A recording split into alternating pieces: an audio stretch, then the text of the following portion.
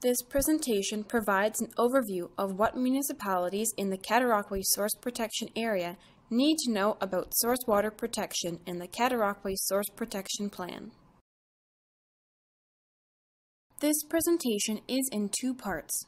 The first section provides an overview of source water protection across Ontario, and more specifically in the Cataraqui Source Protection Area. The second section presents source protection implementation considerations for municipalities in the Cataraqui Source Protection Area.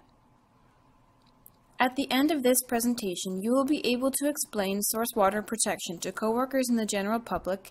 You will understand your municipality's responsibilities under the Clean Water Act, and you will know where to find additional resources to assist you as you begin to implement the Cataraqui Source Protection Plan in your municipality.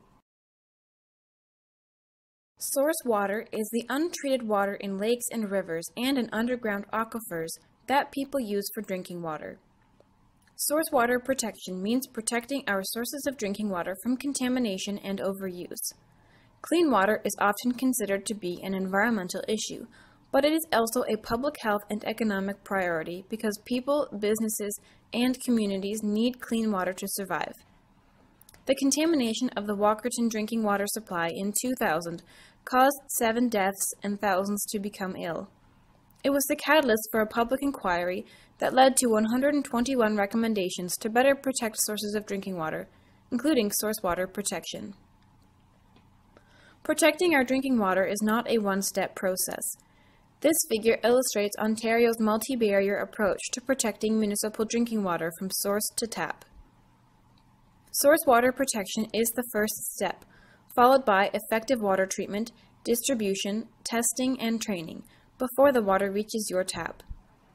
By ensuring that proper protection is in place at each stage of this process, the likelihood of water contamination is reduced. Source water protection complements the efforts of drinking water treatment plant operators by eliminating or reducing sources of pollution in our lakes, rivers, and aquifers. It contributes to the health of humans and ecosystems. Protecting the sources of our drinking water is important to ensure that there is enough safe water for all of our uses, now and in the future. It is much easier to keep water clean than it is to try and clean it up afterwards. Sometimes it is impossible to remove the pollution either by site remediation or through treatment, and a different source of water needs to be used. The Clean Water Act is in place to protect existing and future sources of drinking water. It is a commitment from the Ontario government to ensure the sustainability of clean, safe drinking water for everyone in Ontario, and to implement the recommendations made following the Walkerton inquiry. Under the Clean Water Act, 19 source protection areas or regions have been established in Ontario as shown on this map. The purple arrow points to the Cataraqui Source Protection Area where your municipality is located. Source protection plans apply to every area or region and aim to accomplish two main objectives: to protect existing and future drinking water sources in the source protection area, and to ensure that for every area that has an activity that is or would be a significant drinking water threat, the activity never becomes a significant drinking water threat. Or, if the activity is already taking place when the Source Protection Plan comes into effect, then the activity ceases to be a significant drinking water threat. Every source protection area or region has a source protection plan. The Clean Water Act established conservation authority jurisdictions as source protection areas. The Cataraqui Source Protection Area includes portions of 3 counties and all or part of 12 municipalities. The boundary is the same as that of the Cataraqui Region Conservation Authority, with the addition of the township of Frontenac Islands. The Cataraqui Source Protection Plan was developed by a committee of 16 members, including a chair. Committee representation includes municipal, economic, and other public interest sectors, such as environmental organizations or cottagers and shoreline residents. Before developing the Source Protection Plan itself, the committee guided technical work, including an assessment report, to identify vulnerable areas around drinking water sources, as well as regionally sensitive groundwater areas and activities that could affect source water. Extensive public consultation was completed at each stage of report and plan development, with the aim of creating a locally viable plan to protect drinking water sources. The Cataraqui Source Protection Plan was approved by the Ontario Ministry of the Environment and Climate Change on November 26, 2014, and comes into effect on April 1, 2015. This map illustrates all of the vulnerable areas within the Cataraqui Source Protection Area.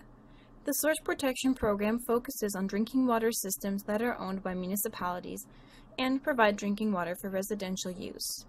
The 12 drinking water systems are Sandhurst Shores, A.L. Defoe, Bath, Fairfield and Amherstview, Point Pleasant and Kingston West, Kingston Central, Sydenham, Cana and Kingston Mills, James W. King and Gananoque, Lansdowne, Miller Manor and Mallorytown, and Brockville. Drinking water systems that rely on surface water sources are indicated by purple arrows, while groundwater sources are indicated by green arrows. About 80% of the Cataraqui Source Protection Area residents live in an area that is served by a municipal water system, which draws water from either surface or groundwater. Protection zones are mapped around these drinking water sources. For surface water, they are called intake protection zones, and for groundwater, they are called wellhead protection areas. The balance of the population relies on drinking water from private intakes or wells.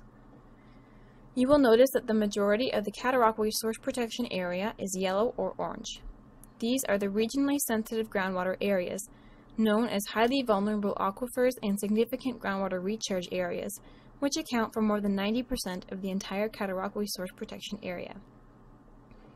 The entire area is characterized by thin soils and fractured bedrock, so that any water and pollutants on the ground surface can easily soak in and potentially affect drinking water sources. The sensitive groundwater areas are not linked to any particular drinking water sources, but they are important for rural populations on private wells. The Cataraqui Source Protection Plan includes consideration of protection measures for these areas. A wellhead is the actual part of the well that sits above the ground. It is the exposed well casing and is commonly referred to as the stick-up. A wellhead protection area is an area around a municipal well that supplies water to a treatment plant. As per the Cataraqui Source Protection Plan, actions must or should be taken in the wellhead protection area to protect the drinking water supply.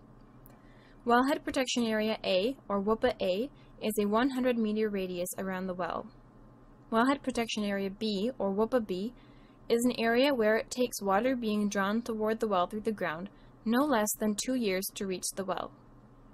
Wellhead Protection Area C, or WPA C, is an area of land where it takes water being drawn toward the well through the ground no less than 5 years to reach the well.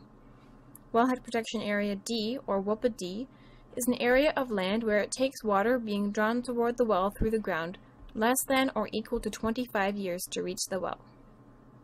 The vulnerability of each zone for every wellhead protection area was determined based on a number of factors that account for how easily the underlying aquifer could become contaminated from overlying activities.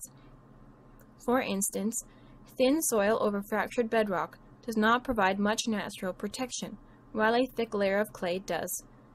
The wellhead protection areas in the Cataraqui Source Protection Area are generally vulnerable, since soils are relatively thin and permeable and the water table is high. Also, the zones closest to the well have the highest vulnerability, since there is less time for pollutants to break down and for cleanup efforts to be made before the water reaches the well.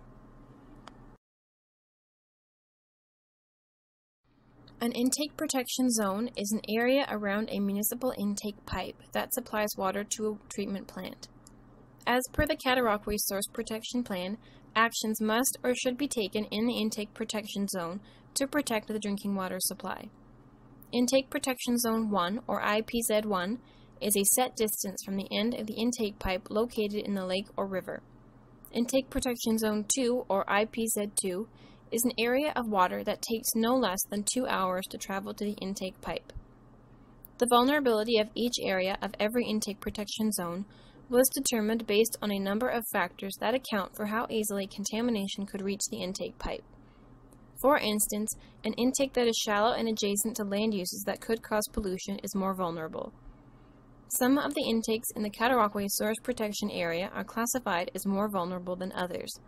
Although intake characteristics were taken into consideration during the establishment of vulnerability scores, a provincially mandated method was used to classify municipal intakes. According to this method of classification, drinking water systems that draw from Lake Ontario cannot be considered highly vulnerable, although they may have met the criteria, i.e. shallow and close to land uses of concern. For all intake protection zones, the zones closest to the intake pipe have the highest vulnerability, since there is less time for pollutants to break down or dilute, and for cleanup efforts to be made before the water reaches the intake pipe. Source protection is intended to ensure that activities don't pollute drinking water sources. In the Cataraqui Source Protection Area, people rely on surface water and groundwater sources for their drinking water supply, shown in yellow. Some chemicals are not removed from water, even with a water treatment system. In some cases, when the pollution cannot be cleaned up, the resulting contamination can ruin a water source forever, shown in red.